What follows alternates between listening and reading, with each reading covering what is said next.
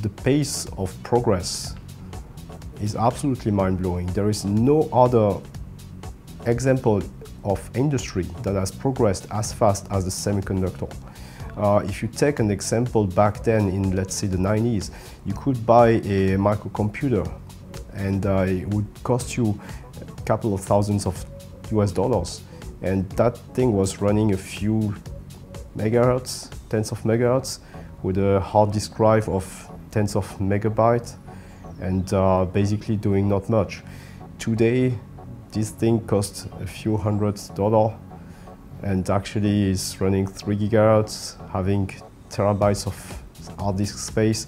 And if you make a comparison with automobile, for instance, if the automobile industry would have progressed as fast as the semiconductor, a car would cost a few cents, would consume milliliters of petrol, and would drive hundreds of thousands of kilometers per hour.